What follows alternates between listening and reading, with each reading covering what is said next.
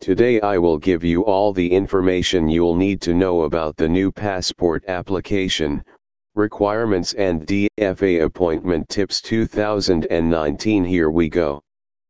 New passport application, requirements and DFA appointment tips 2019 Part 1. Every international journey begins with a passport. It's the most important document you need when traveling abroad.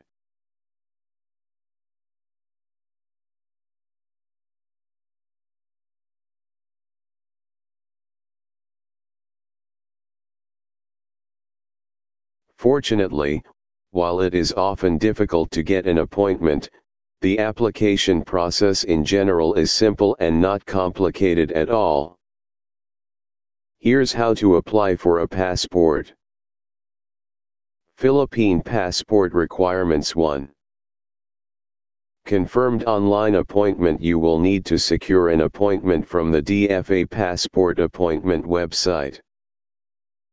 More info in the How To section below. Only the following are exempted from needing an online appointment: senior citizen and one companion.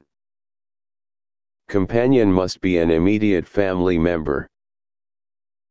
Otherwise, companion must show proof of travel arrangements with the senior, plane ticket or hotel booking showing they're traveling together.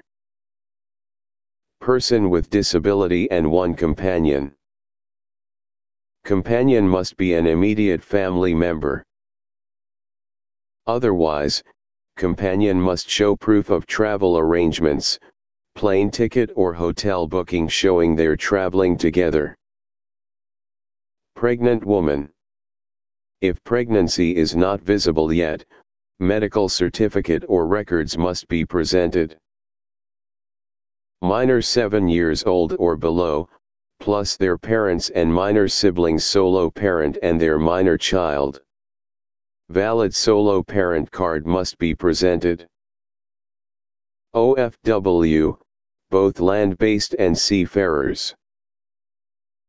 Must present any of the following: valid IDOLE card, work visa, employment contract, or seaman's book stamped at international border less than 365 days from date of application. If you're eligible, just head straight to the courtesy lane or OFW lane at the DFA office. Otherwise, you need an appointment. 2. Accomplished application form. Often, the application form is to be filled out online. When trying to schedule an appointment, you will be asked to complete the application form, which you can print out after payment confirmation. But if for whatever reason you need a blank copy, i.e. those who will use the courtesy lane, you'll find a PDF file here. Print it out on A4 paper. 3. Birth certificate PSA authenticated. Original copy. Printed on PSA security paper. 4. Valid ID. Any of the following is accepted. Just one will do.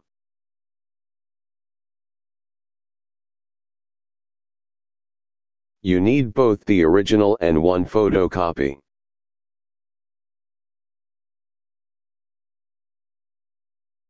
SSS/GSIS Unified Multi-Purpose ID, UMID, LTO Driver's License Professional Regulatory Commission, PRC, IDOWWA or IDOLE card. Voter's ID or voter's certification from the Officer of Election with dry seal. PNP Firearms License. Senior citizen ID, if senior, school ID, if student.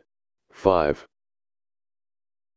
Personal appearance of applicant at the DFA office. The staff will be taking your biometrics, photo and fingerprint data, so you need to show up. There's no getting around it. Even if you course your application through a travel agency, you will still need to appear in person at the office. Possible additional requirements: if you're a married female using your spouse's last name, an original copy of marriage contract must be PSA authenticated and printed on security paper. If the PSA birth certificate is not clear, a copy from the local civil registrar. For specific cases like those who are late registered, have no birth certificate, are naturalized Filipinos, or are dual citizens, additional documents are required. For a more accurate list, visit the DFA consular website. Please note that the above list is for applicants of legal age. There is a separate list of requirements for minors. How to apply for a passport. 1. Schedule an appointment online. The first thing you should do is set an appointment. Do it early. Don't apply a month before your target travel date. Because of the volume of applications, the schedule that they might give you is way too far away. For example, if you apply online in early July, they might give you a slot in late August, if you're lucky, or September. Here's how: go to the DFA appointment system website. Choose whether you want to start an individual appointment or a group appointment. Don't forget to tick the box saying that you have understood the terms. Select a DFA office. Ideally, choose the site that is most convenient for you. Don't think about whether or not they have slots yet. Just choose one.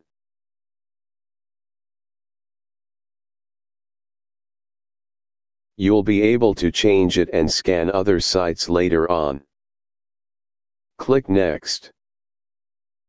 Pick a date and time. You'll be shown a calendar. The earliest open date is displayed on top of it. The dates in green are up for grabs.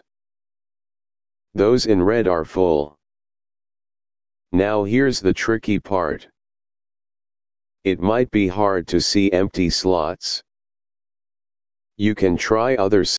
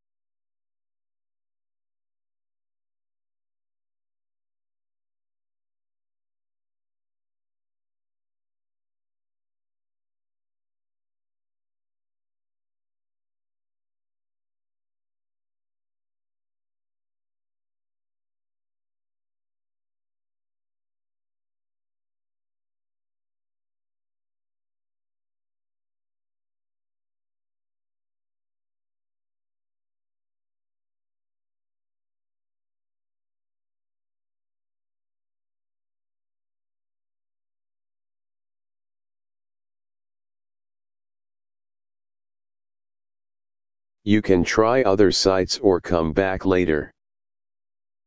The DFA has done measures to improve the system, of course, but it can still be tough. Here are some tips: sample appointments.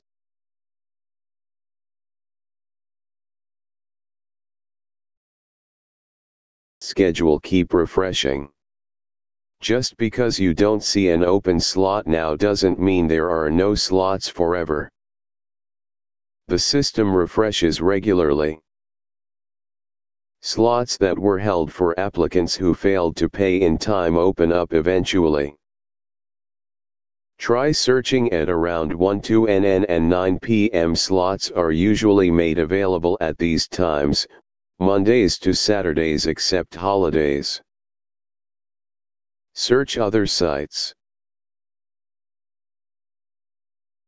In Manila, there are 6 sites: DFA Central, Asayana, DFA NCR East, Mega Mall, DFA NCR North, Robinson's Novaliches, DFA NCR Northeast, Alamal, DFA NCR South, Alabang, and DFA NCR West, SM Manila.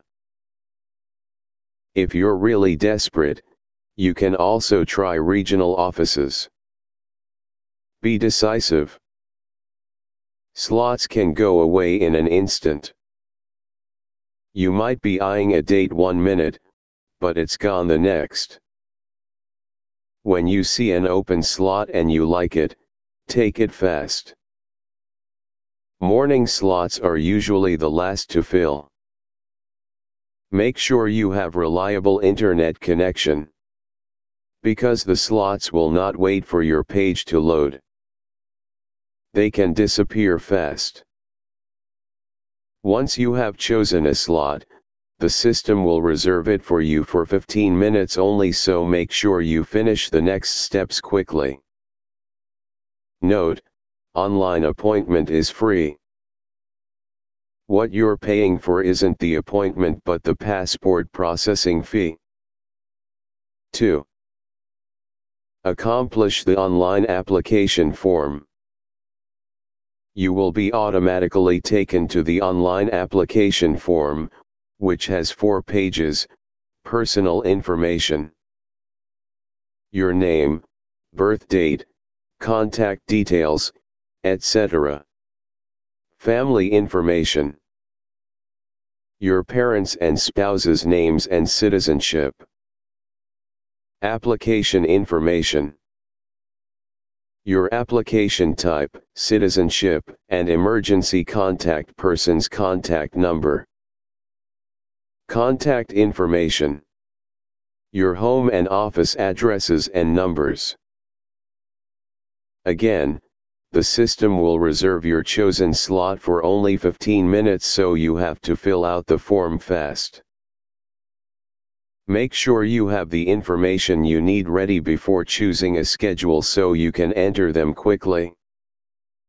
Important: when entering an email address, use your free Gmail account.